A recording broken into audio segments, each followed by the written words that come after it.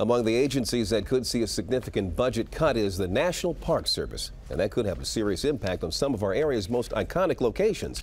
Candace Gibson joins us now from one of those monuments in Arlington. Candace? And Leon, I should tell you that Park Service officials are taking the possibility of sequestration very seriously. In fact, they released a statement today saying that the public should be prepared for reduced hours and services at many popular locations. Those storm clouds that moved over Great Falls today, perhaps an omen of dark days ahead for this national park, with the possibility of looming budget cuts in the air. Great Falls is part of John Morris's daily routine. That would be really sad, you know, for someone like me who loves just to walk around in nature. Sequestration, the massive budget cuts that go into effect in 10 days, calls for the reduction of more than $100 million in funding for the National Park Service, including Great Falls.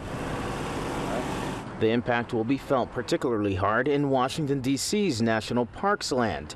The budget to maintain many popular tourist destinations would be cut $1.6 million. You know, people's jobs at stake and livelihoods, and your country needs us. Organizers of the Cherry Blossom Festival worry the cuts 20 days before kickoff could impact some of the tree maintenance, law enforcement, and other park services needed for the 3-week event. Not everyone feels badly about the pending cuts. I think the bulk of our national parks are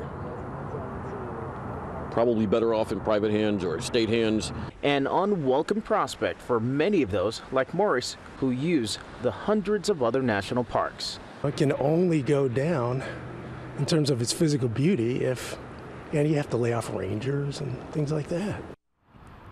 And back to the Cherry Blossoms Festival, I spoke with the executive director today, who was saying that she's still waiting to find out if and what impact sequestration could have on the event come next month. In the meantime, she says that the Blossom Festival will happen with 1 million people here, whether or not sequestration happens. Reporting from Arlington, Candace Gibson, ABC 7 News.